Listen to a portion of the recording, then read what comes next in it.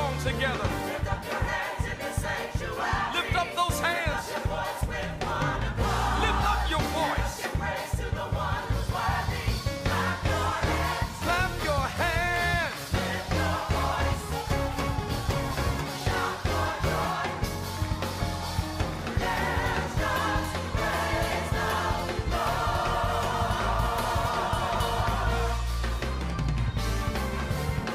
Lift up your hands in the sanctuary. Oh, I feel like blessing him tonight. I feel a praise right there, right there. Come on, church.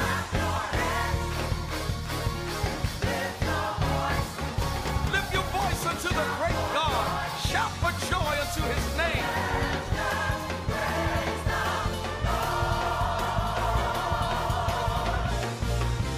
I want you to help me to praise him. Yeah, that's it, that's it. Come on, let's magnify him. Yes, sir, I feel him in this place. Lift those hands, everybody, and thank him. Ooh, yeah, yeah, yeah, yeah. Glorify him. Praise the Lord. Yeah, yeah. Amen. Come on, clap your hands, everyone. And it's a new season. I want you to lift your voice and give God praise, give him glory, and give him honor. Oh Lord, you are awesome. Come on, we can sing that together. Oh Lord, you are awesome. Yes, you are. Come on, let me hear you say, you are awesome. If it wasn't for your love, if it wasn't for your grace, I don't know where I'd be without you. If it wasn't for your love, if it wasn't for your grace, I don't know where I'd be without you. Oh, you are awesome. Come on and say, Lord, you are awesome. Clap your hands and say, yes, you are, Lord. Lord, you are awesome. If it wasn't for your love, if it wasn't for your grace, I don't know where I'd be without you. If it wasn't for your love, if it wasn't for your grace, I don't know where I'd be without you. Lord. Everybody say, we sing unto you, Lord. Lord, you are awesome. Yes, you are. Lord, you're awesome. If it wasn't for your love, if it wasn't for your grace, I don't know where I'd be without you. If it wasn't for your love, if it wasn't for your grace, I don't know where I'd be without you. How many know that the God you serve is awesome? How many know that you don't know where you would be without him? But I thank God for Jesus today, that he's awesome in all of his ways. He's glorious and victorious. And we give him the high praise today. Wave your hand and say hallelujah.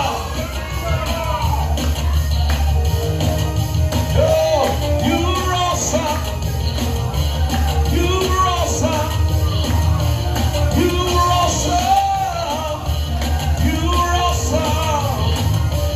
Lord, you're awesome in all of your ways. You're awesome.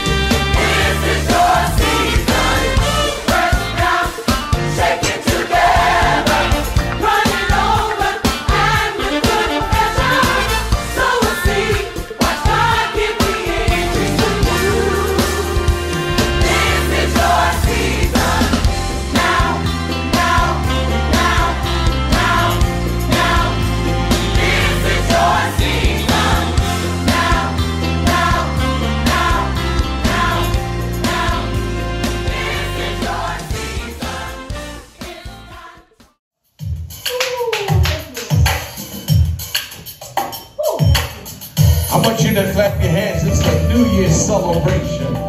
And we worship our God because there's no one like him. Do I have a witness? Thank you, Jesus.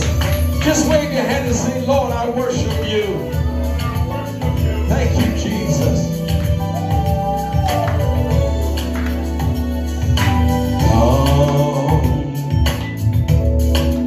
Come, let us adore him.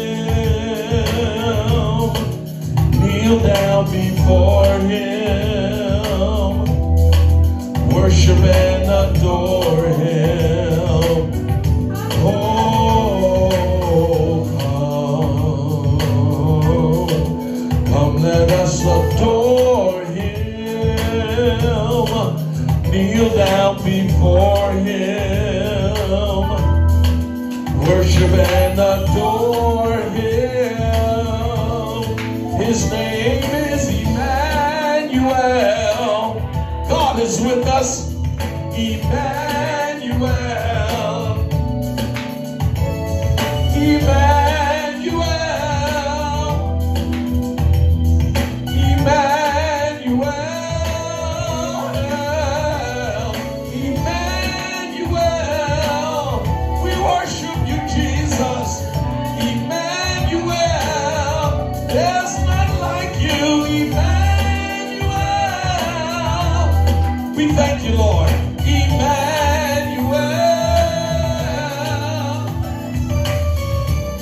We worship, worship, worship you.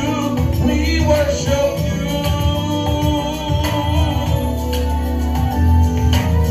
Oh, come.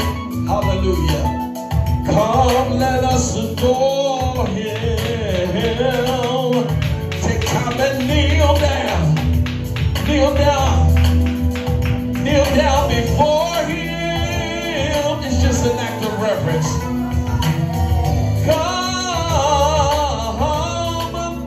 Come, let us adore him. Kneel down before him. Worship and adore him. Everybody call his name Emmanuel. Wave your hand and worship the Lord. Emmanuel. Let me hear you say Emmanuel. Come on and bless him. Emmanuel. Oh, Emmanuel. We bless your name, Jesus. Emmanuel. Oh. There's no one like you, Lord. Emmanuel. Oh, Emmanuel. Everybody rejoice in the Lord. We're not ashamed to praise his name. We bow and reverence and give glory to you. Emmanuel. Emmanuel. With us is the true and living God. He is our all in all. Oh, Emmanuel. Oh, Jesus, we praise you, Emmanuel. We give you glory. We bless you with all of our heart. Emmanuel. Hey, Emmanuel. You're the King of Kings and the Lord of Lords. You're our everything and all in all. There's no one like you, Jesus. Emmanuel. We worship, we worship, we worship, we worship, we worship, we worship. You alone we worship, only you we worship. You are God. We worship you, yeah. We worship you with a high praise, with our energy, with our strength. We worship you with our heart and our soul. We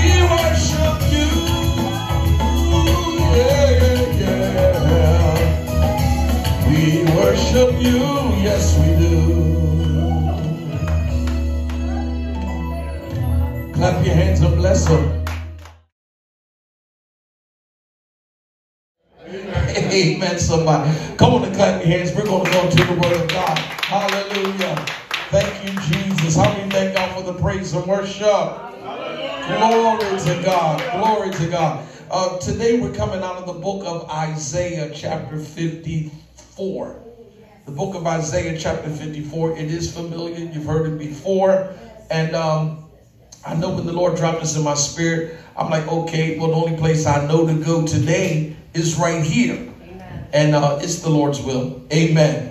Isaiah chapter 54. And I just want to read just 2 or 3 verses. Are you there? Can I begin? Yes. Amen. And to our viewers, to our viewers, Happy New Year. Happy 2024. Yeah.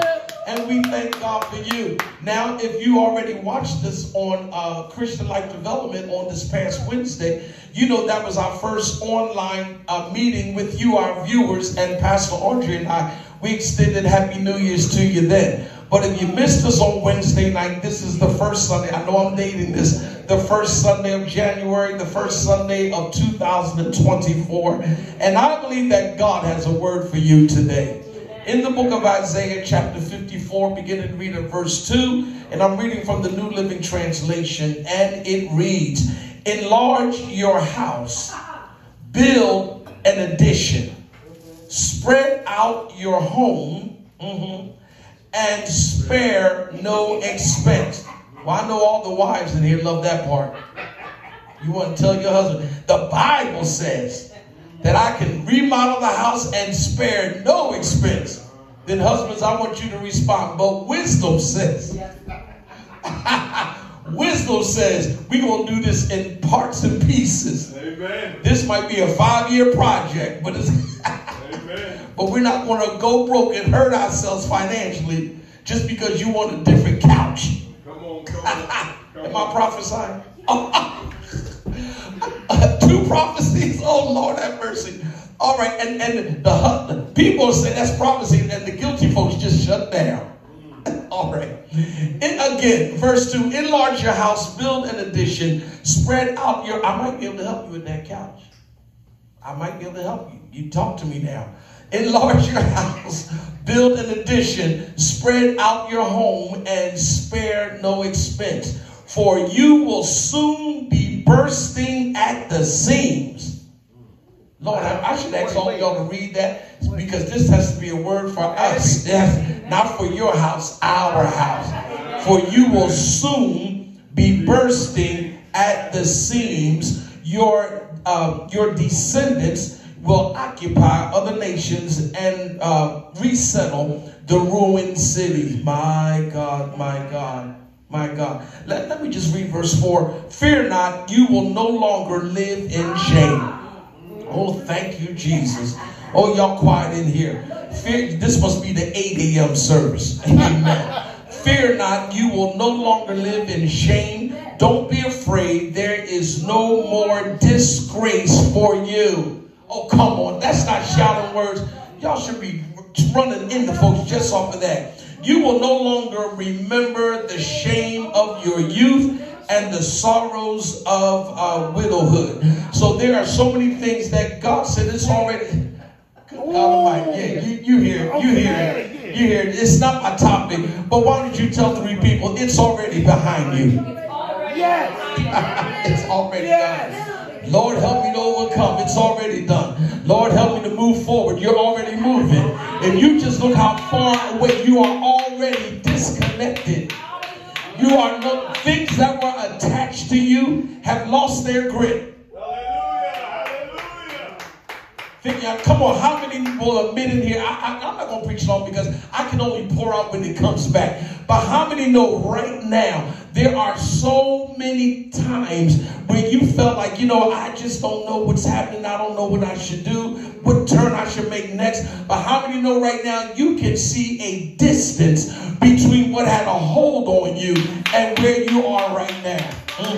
Why don't you tell your neighbor, it's really not where I'm at right now. I'm not where I used to be. But where I'm at is progress. Now tell them, but where I'm going is vision. So I don't just, so many of us, we get pleased and satisfied. We settle at progress. And we feel like, well, you see, I don't do that no more. I don't do that. We feel like we don't still need to improve. There is always room for you to know more. I like this.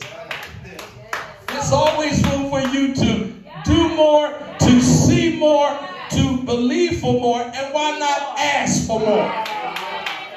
Why not? God, if I'm doing more, why shouldn't I ask you for more? Lord, if you blessed me with this, but you told me to make room. So what I have now is not enough for the room I'm making. You told me to expand. You told me to enlarge. You told me to stretch. But I'm only talking to the New Year's Eve people. You should know that word right there should have bothered you. You told me to stretch, and God, I thank you because you are settling me in the stretch. You are strengthening me in the stretch.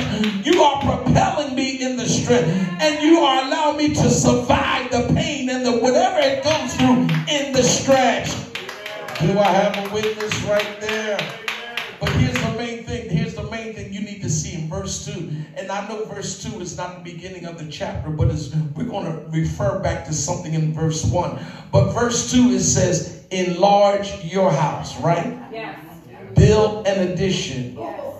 Now, and you already know, I'm sorry, wives, but you know I'm not talking about your natural home. Okay. I just want to make it, because I know, because you're going to hold this message on your husband and say, but the man of God said. All right, and he's going to tell you, but the man of this house said. See, that's where my limits stop. I can't be the man of your house. I mean to be the man of God, but I'm not the man of your house. Amen. I hope my wife is watching this too. The man of God and the man of the house. The problem is we like to say, I got in trouble with her recently. She saw something we're not even ready for yet. She saw, I said, we're not even ready for you. And I saw first, that's the problem. I said, oh, look at that. All I said was, look at that. And she fell in love with it. Oh, I want that. And that's how I'm standing. She said, I want that. And I'm like, and then she started taking pictures. And so here I said, you know it's not going to be here if you come back.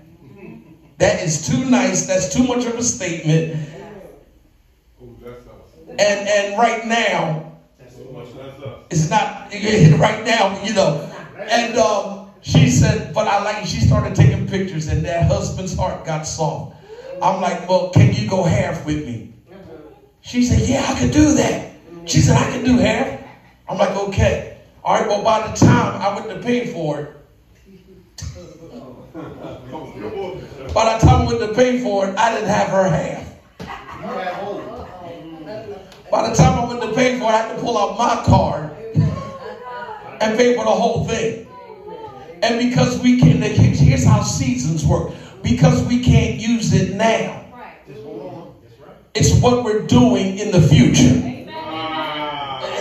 It don't make sense to you. It doesn't make sense. It's not going to make sense till you hear the whole testimony, which is not the time to tell now. But here the word of God says, enlarge your house, build an addition, spread out your home, and spare no expense. How many of us are holding back from allowing God to take us to that next dimension of our walk with him? How many of us are holding back because we feel like, well, I'm good. I go to church faithfully. I give like I'm supposed to. But God is saying, that's what you need to do here for this. But what I need to do, are y'all good? Okay, because I got the wrong glass. These are readers, so everyone is like, fuck. So I want to back. Y'all don't look at, I don't look the way y'all look to me, right? Okay, because with these, where you at? You know, I can't find my glass, so I have to pull out one of my old readers. But the thing, it's good for reading, but it's not good for speaking. But y'all here, right? Okay, all right. So the thing is the reality of age, okay? What was that? Sit that man down. What he doing? All right. But the thing we need to see is is that God wants to do a work in your life. You do not want to hinder it because you got relaxed and comfortable with what he, watch this, with what he did to bring you to this point. Okay, only one person here. See, we get satisfied and settled because, Lord, you brought me from that and you brought me to this. But look around you and say, oh, there's change already. Look, that means, you know, and in change, you don't occupy what you once had.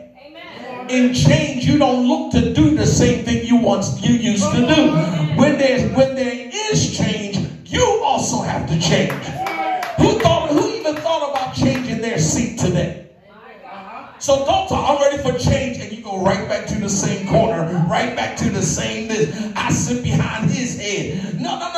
What is change? So where do you change? The change means there must be a new flow, a new idea, a fresh vision, a fresh work. God, you're only changing things to get me motivated. Did I hear that word today? To get me motivated to catch on to something that you're ready to do in me now. Hallelujah. This is your year where God is not going to do in you what he's already done. Why should I heard a preacher preach on New Year's Eve? You don't pour new wine into old wineskins, because that new wine is too potent for that old wineskin. You can't take that new material and just stitch it to some old, torn, ripped up cloth, because the old cloth is going to cause that to rip. Why should we waste the value of something that's new on something that's had its time already? Oh my God, my God. Tell your neighbor right quick. I'm going to try to preach my notes here. But tell your neighbor right, and I'll preach quick because I'll preach this at another time. But I want you to really look at the person next to you and say, there is more for you to do. And there is more for you to have. But there's more for you to become. Lord, I wish somebody got that. So the first thing we see here in verse 2, the word from the Lord is that you enlarge. You see it? He says enlarge your. Then he says build. Enlarge. Build. Then he says spread. And then he says spare no expense. I just counted 4 things. Let's go down that list again because I don't think y'all got it. 1, he said enlarge. What's yours, right? 2, he said you build. Then he said you have to spread. Then he said don't spare anything. You know what all of this is telling you? You have to take the first step. You got it. God is ready to do something in you. But God, I feel this. But all he is doing in you is giving you a word. Your word from the Lord is just a highlight. It is, here we are.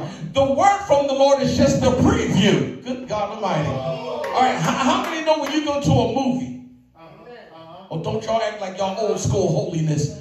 How many know when you go to a movie theater and you're there to watch the movie, what's the first thing that comes on the screen? Previews. And during those previews, you're talking. You're getting your snacks. You're looking around to see if you recognize somebody. If you're on a date, you might be holding hands. You might be trying to sneak a little peck in there.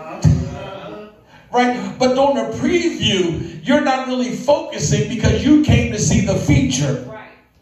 You didn't come to see the preview. The problem, Brent, is we need to get excited about previews. You got me in the back. We need to be excited about previews because the feature has already been done. And for some people, nowadays, with modern technology, some people already seen the feature. Or you could go to 52nd Street or whatever street you go on and get your own bootleg copy. They better now. Before you used to hear people coughing and munching and all that. But now you get all this all slanted and jacked up, way in the back of the theater, hear people yelling and stuff. But even the criminal element got sophisticated. But the point that we're trying to get you to see is that we overlook the previews because it's not happening now. We are so consumed with it happening right now that we don't really have the taste for what's still to come. We want it right now. And the society, I'm going to be finished. And the society we live in have got our minds so jacked up that we live for everything now. We talk about, oh, food don't taste the way it was when I was coming up. You know why? Because they were microwaving it. Yes. They didn't cook things fast. It took time. It may have taken a real serious meal, may have taken most of the day just to get it right so that when you sat down, everything was tasty and you didn't have all the seasons that you have now. You had what you had, but for some reason hot sauce didn't do it at all. It just survived through whenever they developed it. Hot sauce just came in, and no matter how it runs up blood pressure and cause this, we still, where the hot sauce on my chips? Hot sauce on my... I'm surprised when we had our dinner here that no one asked for hot sauce. Y'all don't know, I was sitting there waiting to hear someone say, we just need some hot. Now watch the next dinner. You got too much hot sauce. And I'm gonna have the deacons run around and just pick them all up. But listen at this. You are responsible for taking the first step. Do you understand that? You don't understand that. You are responsible. You want God to do it, and God is saying, no, I'm giving you the preview. My word to you is the preview. You don't see it all. Preview. Y'all stuck on this. You don't see it all, but you see enough to make you want to see the thing.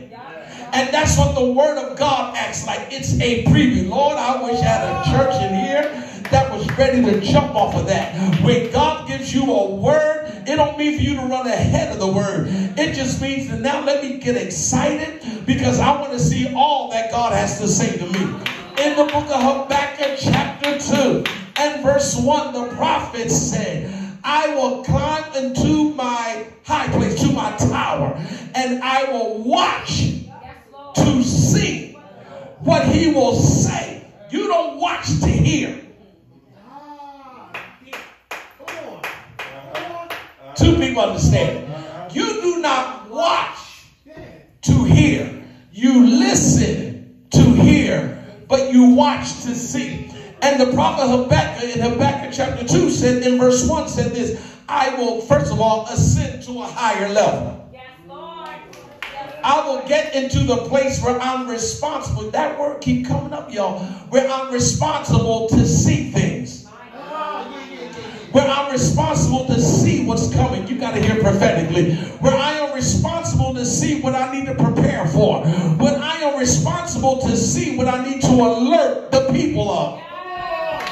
You have a responsibility, number one, to go higher and to know how to see. But when he says, but this time I'm not looking out for an enemy.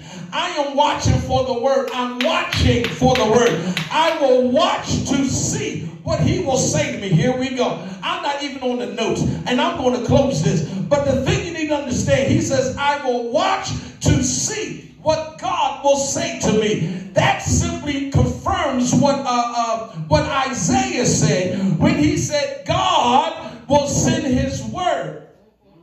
And his word will not return unto him void. It will accomplish everything he sent it to do. So when Habakkuk said, I will watch to see what he will say to me, he is watching for the word itself to come in action. He was watching for the word itself. Or if you're really locked into it, for the word himself to show up. Good God Almighty. That means that God is ready to invade your now. God is ready to invade your atmosphere. God is ready to invade your possibility. God is ready to invade your thought process. God is ready to invade your dreams. And what he's doing, he's saying, I want you to prepare for what I'm about to fulfill.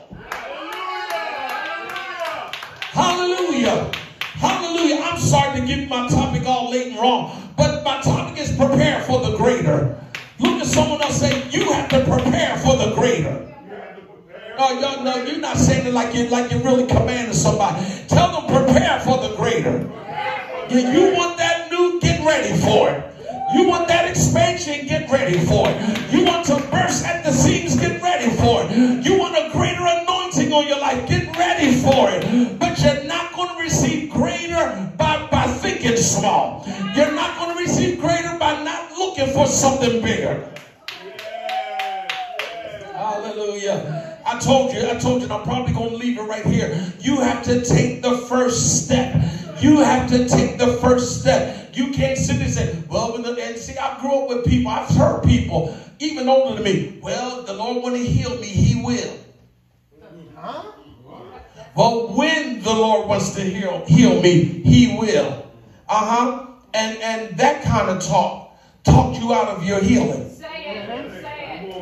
Because that's not even faith. See, we think that's faith. See, when the Lord wants to heal me, he'll do it. That's not faith.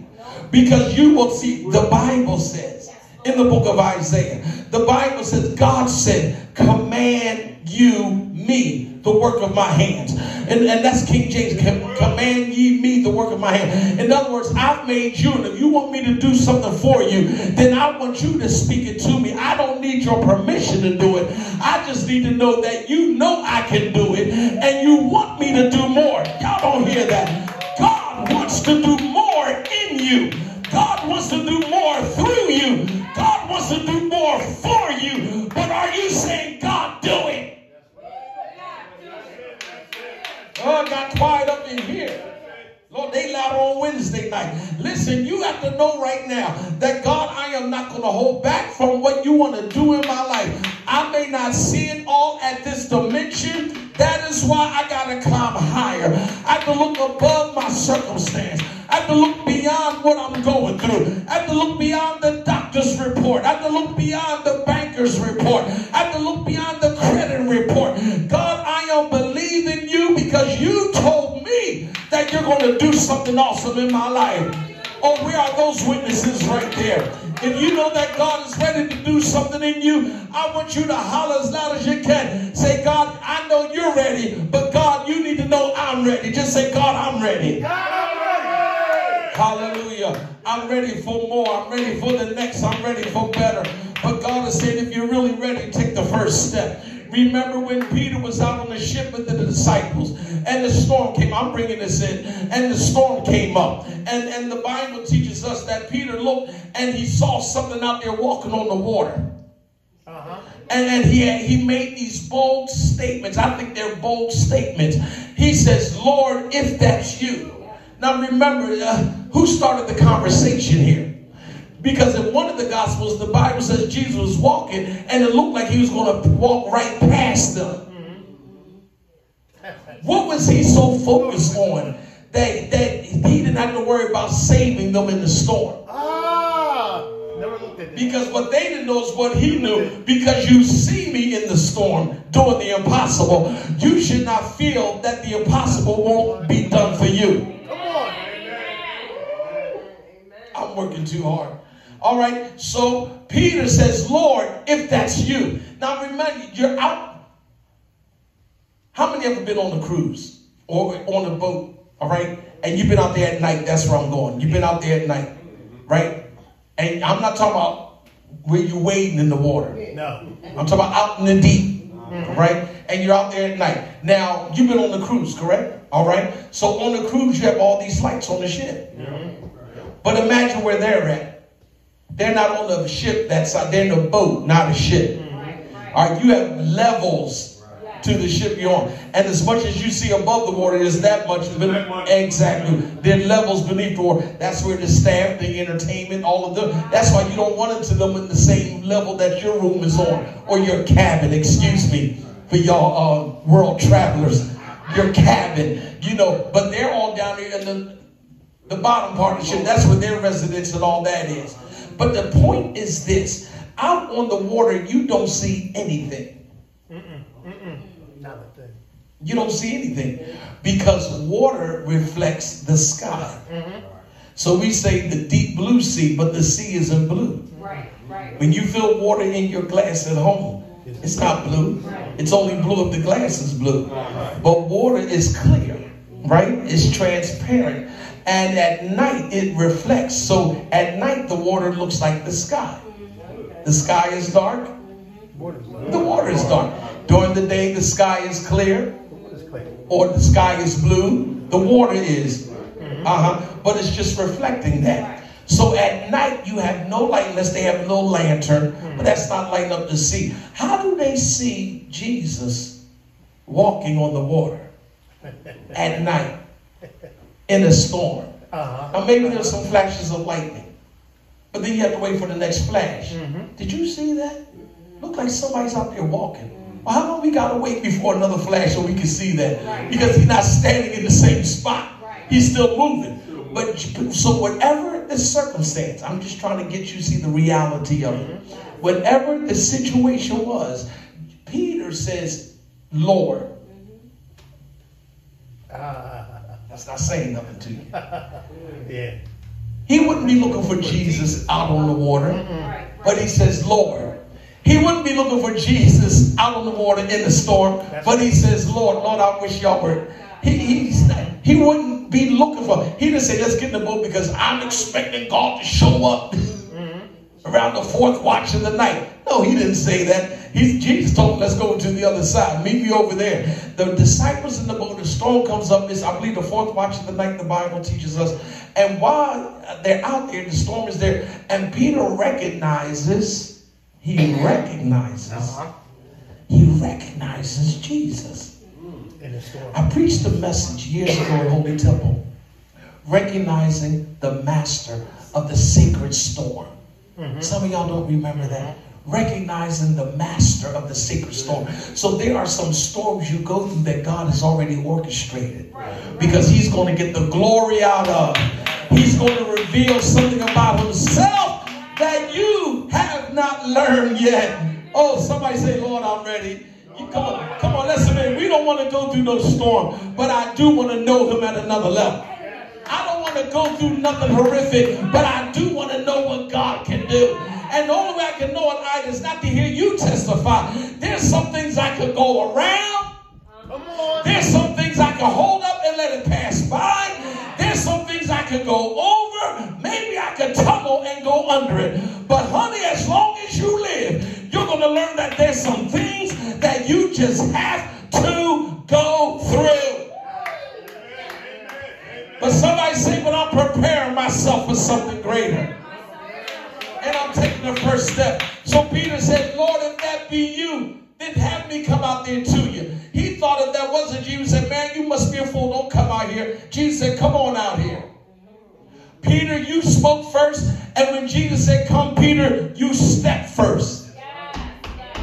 Y'all missing this thing. And that's all God is saying to you. He said, I'm not going to have you in a situation where you have to walk on water, but I will tell you something that you're already familiar with. I want you to change your surroundings.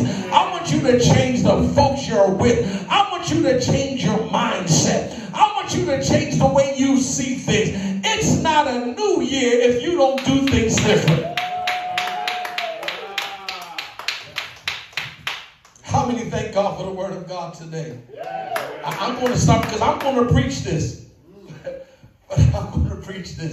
But listen, I want you to know right now, greater is in your future. Yes. Greater is on the horizon of your forecast. Those of you that are watching us at home, you need to shout in that house right now and start shouting in your house and saying, I'm receiving greater. I am doing greater. I am understanding God greater. I am comprehending God greater. I am working for God greater. I wish y'all were, I'm going down the whole litany here. God, I'm going to be what you would have me to be, but greater. I'm going to be that greater member at the church. I'm going to preach greater. I'm going to give. That's going to get quiet. I'm going to give greater. I'm going to believe greater. And if that's you, I want you to stand on your feet all over the sanctuary. And I want you to bless God. You're satisfied with me not even preaching this. But I want you to know, if you know that greater is coming, give God a greater praise. Hallelujah. Come on, greater praise. What will happen if I just praise him more than what I normally do? What will will he do for me if I just get more energy in my praise, more effort in my praise? Lord, I wish that shout track was ready. What would God do if I just do something greater? What will he heal in my body if I believe greater? If I, Lord, if that's you telling me to praise you, then give me strength to praise you. Lord, if that's you telling me to trust you, I'm going to trust you. God, if that's you telling me no matter what the circumstance, believe what I told you, then I'm going to believe. Come on, I want you to run to 3 people and tell them it's all about being greater. It's all about doing greater. It's all about a greater move of God. Hallelujah. It's all about greater. It's all about greater. Thank you, Jesus. Give God glory for the greater. For the big, you better get your praise. That's it.